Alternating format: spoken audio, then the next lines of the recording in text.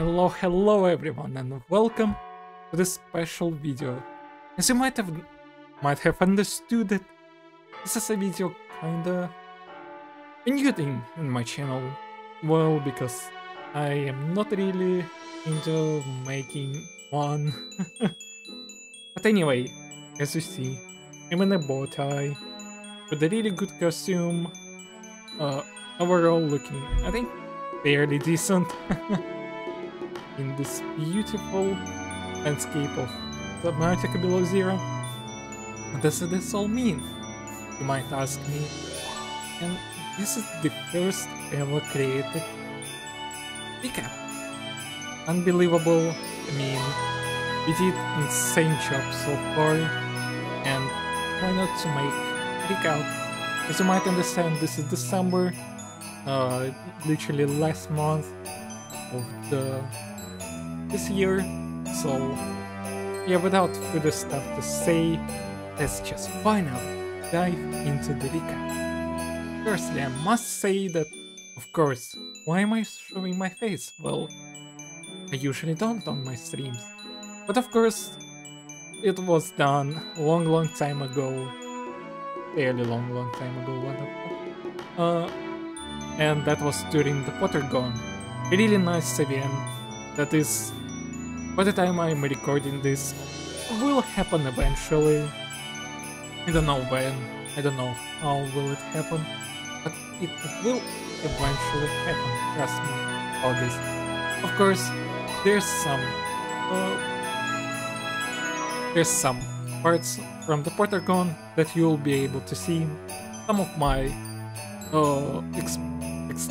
experienced doing some shenanigans with some Subnautica below zero glitched, not my favorite item to be honest, and of course some Amnesia series. I didn't miss Amnesia to be honest. It's a marathon game, I love it so much, but speedrunning it, I'd rather not do that, for now at least, but by the time I'm making the recording. And of course, the Potterton, a really awesome event. I really loved it. That was my first time on Potterton after a long time. And oh my lord, it was so mind-blowing. I really love everyone who was involved with that. And actually, I'm really happy to say that I'm actually a little bit, tiny, but involved with this project. And how, I mean, you might ask me. And it's actually a really kind of awesome way, because I was hosting this event and I'm still in the hosting team for future Potterthons and of course future Pottergons, because it might actually become a fairly consistent event like Potterton itself. And I'm really so happy to be a part of this, even as a host, but still, that is so awesome. Thanks Miney for keeping me up. Firstly, thanks Miney for accepting me to this event. And of course, a giant thanks for actually keeping me up as a host. I thought I did not the best job, but maybe I actually did a fairly good job. So, now, getting rid of these Potterthons, Pottergons, we are actually gonna talk about a really awesome news from myself. The reason why I'm doing all of the shenanigans with, like, you know, new stuff or new ways of streaming, including first time doing some facecam stuff. I'm trying to improve my quality of streams. Sadly, my consistency is still as shit as possible, but I'll fix this in the next year. I hope so, at least. Anyway, the thing I wanted to say is that we finally did what I was thinking will be impossible for a long time. Tell me 2 years ago when I was starting speedrunning that I will eventually get 100 followers achievement. I would probably not believe you. I'm sorry, I'm recording these all lines mostly without any script, so Don't mind me, I'm just doing some random shenanigans. But I mean, I think it's better than just reading the script like a robot. Anyway, as I was saying, we did a freaking impressive follower goal of 100 followers. Not a long time ago, that was half a year ago. I was like, yeah, it would be awesome to get like 50 followers. Then Nixa helped me smash that goal really hard. I became the Twitch, keep forgetting, affiliate. There we go. Keep forgetting the actual name of it. Anyway, and then I like, yeah, okay. For that, we did some Skillet Festa. Again, a little bit about Skillet Festa later. But then I said this like 4 months ago, 3 after Skillet Festa already be done, that I will be back with it. And I said that I'll do Skillet Festa in one go. If we hit 100 follower goal, we can do it. Again, huge shoutouts to many people, including Nixa. I think Flo helped a lot. Sonia, everyone. Oh my lord. I never imagined this would have happened. And I did. When I did that, that was a stream of Hogwarts Legacy, and I like, that was really cool. So, if you don't know what is Skillet Festa, it's just a small event where I do all my speedruns that I did for past 3 years. Well, this is gonna be the 3rd year of Skillet Festa 2024. But overall, Skillet Festa is like me doing all speedruns I've done in past. And we're back at it, this time in one go. Oh lord, that's gonna be hard. That's gonna be a really strong adventure, but I'm willing to do that. So stick around. The date will probably change. I think so. I'm planning on April 4 when my speedrun anniversary is gonna happen, 3-year anniversary. But we'll see. Probably, sadly not. But anyway, as you might have understand, this is the parts from Skillet Festa playing in the background, so I hope you like it. And yeah, we'll be back. Probably 24-hour stream or more, where I'll be doing all possible runs I've done in the Hogwarts Legacy. All HP games and Ice Farm disappeared. All Amnesia's Outlast, every game I've ever ran. This is gonna be a really fun experience. At least I hope so for you. Anyway, without further stuff to say, let's just dive into the 3rd chapter of this recap. As you see, time has passed quite a lot. My new outfit, my new haircut. Probably it's actually the same, but I actually had a haircut. It's been nearly a month since I recorded the first part of this recap. I'm sorry. Time flies so much. I thought I'm taking a small break and then everything goes on.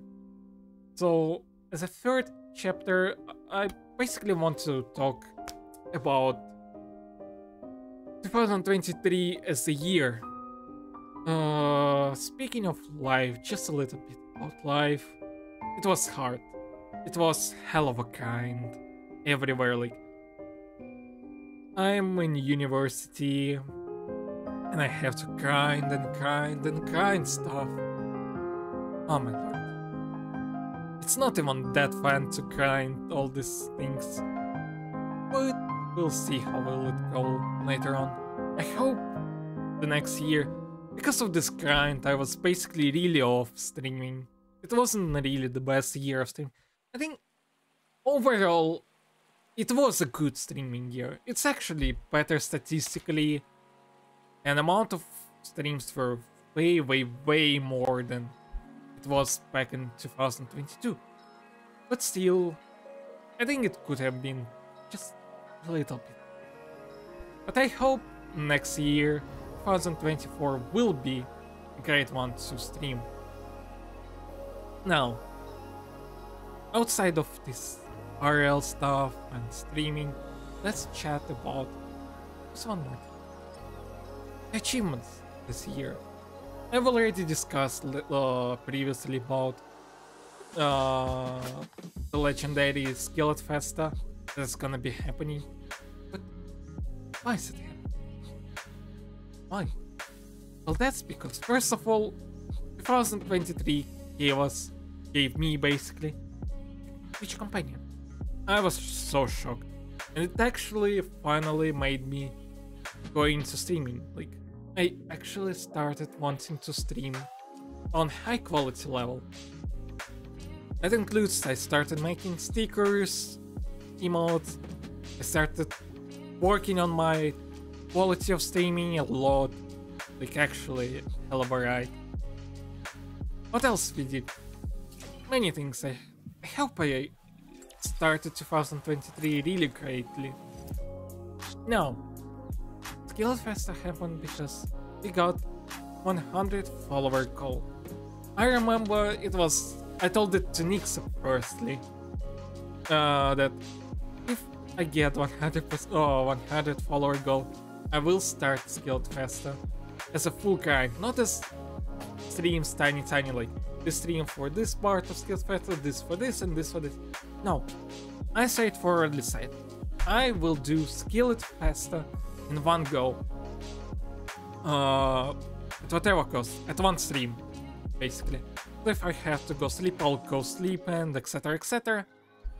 But still, this has to be the one starts one stream from this point to this. It's all Skillet Festa, all games. I must do it, and I will do it if I reach 100 followers goal. And guess what? We freaking did it. It wasn't even 2 weeks when I officially announced this goal. I was like, yeah, 60 followers, like 40 followers. It's like, it's meh. I think until 2024 is fine. Well, that was really fast 40 followers gathering I've ever had in my whole life. So yeah, that my mind exploded when we got it. So, back to talking. The yearly recap, the goal recap. Basically, we broke many actual records for 2023. I think we didn't get only 3 actually. It's Harry Potter 3 PB. It's what is this? It's also the Outlast sub 59. I think I wanted to get and didn't get, sadly. And some Nautica Creative. It's really bad, I must say, that out of like really hard stuff, including it's kind of medium stuff. Only Creative Glitched is actually a really hard one, since it's creative and it's glitched. Like really short category. Also, I didn't do one speedrun I wanted to do. It's actually the easy one, so we kind of like, we didn't do a hard, medium and easy one, to be completely honest. But we did a lot of stuff. Like this year I actually got all 3rd places in Subnautica below 0 any percent. So it includes glitched and glitchless in survival. I got my first Harry Potter 2 speedrun. I got a lot of legacy speedrun achievements. I also got the Chungus speedrun. Survival any percent. Legacy Arena Rock sub 5 hours. We're actually right now at sub 430, but we don't speak about it. This list was made way before I was even like that good for honor of this game. So that's all achievements, and it's time to reveal the list of new achievements of 2024. So there it is. Year 2024 goals. So first of all, Subnautica below zero glitched sub 30.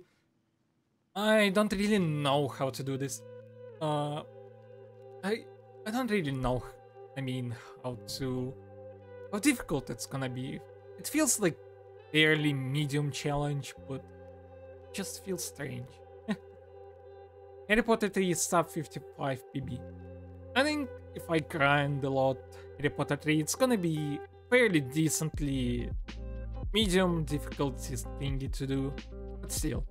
Outlast No Autobound sub 59 is still here as a challenge, so as you see, it's not gonna be on the Harry Potter. I know I would really like to do a lot of more Harry Potter stuff, but still, I need to spice up stuff just a little bit before anything else. And now, speaking of Harry Potter 2 sub 45. Yeah, that's gonna be probably a good challenge. Subnautica survival any percent sub 1 hour. I think I already have some 1 hour, so I need to adjust it a little bit. So if so, I think actually no, I actually don't have sub 1 hour. It's 101 or something. Yeah, it's 101. So sub 1 hour, basically gonna be fairly decent challenge to do. Subnautica below zero creative glitched top 5. Yeah, that's gonna be hard. Gonna be hard actually. I have no commentary about it. Legacy Ragnarok sub 4 hours. I think it's gonna be decently hard, but at the same time medium challenge. At least hope so. Gonna be fun grinding Legacy. Speaking of other Subnautica stuff, below zero glitchless sub 37 on T-spawn. Yeah, that's hard. That's actually a hell of a challenge. But at least I'm gonna be in cool gang with sub 37. HP1 first run. Yep, it's easy, but HP1 is decently hard game to learn, so gonna be a challenge to do so. But we'll do it anyway. And speaking of HP, Harry Potter any percent try fast. I really wanted to do this, so I am going to do it. That's why I'm learning HP1 and getting HP2 and HP3 better PBs to, you know, just practice stuff. Speaking of Subnautica below zero again, we will be getting my world record in full loadout glitchless pack. Gonna be medium, but still probably fun to grind. Amnesia the Dark Descent. I was thinking I'll never go back to this game, but I want to. I really want to, so we'll be getting sub for late 22. By late I mean like 22.10, 22.5 or 5. You know what I mean. It's like close to be 21, but not really 21. It's... oh no. I meant like sub... yeah, late 22. It's near to sub 22, but not really sub 22. Legacy Handoram. I already tried it twice, technically 3 times, and it all failed. But I hope this year, the year 2024, will give us a Handoram. I really hope so. And of course, HP2 glitchless run. I hope I'll do it to sign to HP2 tournament that is going to be fairly soon. But we'll see. Might do, might not. And that's it for the new goals. As always, you can check out the current goals and the current goals progression, and of course how in percentage it overall was done in this year, like in 2023 or 2024. Of course, check out my Discord. Self-promotion, yep. Because there's gonna be already available channel called Yearly Goal Recap, where you can view my achievements of the year. But that's it for this vlog. Now let's dive into the pre-final chapter. Last but not least, I would like to give a huge shout out to many community members of any game, any overall who was here with me. First one, of course, is Nixo. Nixo did a lot of things towards me, helped me out with a lot of basically determination to do all this stuff. If not Nixo, I think this recap wouldn't be a thing. So thanks, Nixo. You helped me out with getting that much followers, helping me out to start doing Harry Potter franchise and other stuff. Just if not you, that would be Sedge. Of course, Sonia for being an awesome person. Miney because he's cool. Portal because he helped me a lot with HP2. Log for his streams and other fun activities, and also for his tutorials. If not him, I would probably not learn HP2 that fast. And we also have people like Pax, and also Guy, also the legendary Pilkman. Then we have always have that feeling that I want to tell about someone. We have, of course, Rene for doing Skillet. Rene is also a really awesome person. It was fun playing with him. Henrik. Henrik helped me a lot about with my projects that I'm currently working on, but now it's just a secret. I hope in this year I'll reveal what I am working on. For many people it's already known, but it's a secret. It's a secret I won't tell for now. But Henrik, if not your soundtrack, that would be hell of a sadness. Borderlands Lily, that I always spell like, I don't know how I spelled, but I always spell her, their nickname wrong. Her. What else? From Subnautica community, of course, it is Tori, even though they are probably none of freaking Subnautica community members watching this. KWA. Tori, HA for helping me out with other stuff. And there's also Solar for a lot of fun and such. Arcturus, who helped me out with learning glitchless. And being a really fun competitor when bingo was a thing. What else we have? Robbie, they invited me to the bingo relay. Was funding. Of course, every member of bingo relay, everyone was awesome. Really fun to see good players play Subnautica. From Amnesia community, my best friend Rue. Rue, if you're for some freaking reason watching this video, first of all, why? Second of all, you're a really awesome person. Thanks again. Doge / Quasar, who's also a really great friend of mine. And just other overall people that were on my stream speaking, helping me out. You're all awesome people. I really love you. Not really love, but you got what I mean by all of that. So, finally, this is the end of our 2023 recap. Wasn't the greatest video, come on, it's my first recap. Not really that much stuff I can tell. It was fun. Really, I started speedrunning Legacy when it came out this year.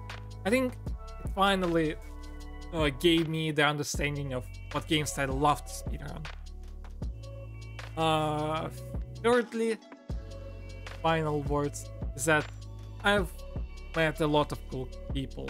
Dark Cake, Sony again, who else? Mincy, a lot of people. It's hard to name it from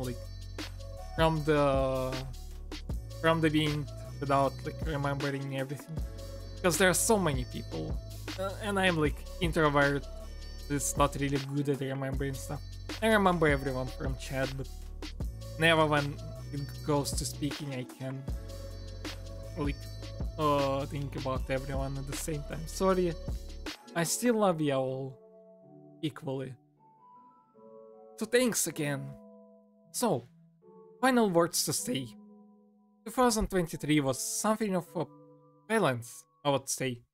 A lot of hard and painful stuff, but at the same time there were a lot of great achievements, really fun times with people, and so on, so on. And I would say I would really love to see 2024 like that. But even spicier. More head stuff, more other things, and of course better achievements, greater goals and such. Because well, everything should be balanced. Not all good, not always all bad. Something in the middle, I would say. Anyway, I'd like to wish everyone Happy New Year, as well. As the video will come out, it's probably a day or two before the new year, so as always, thanks everyone for being here. Really appreciate you guys. Happy New Year again, and see you in the year 2024. Bye.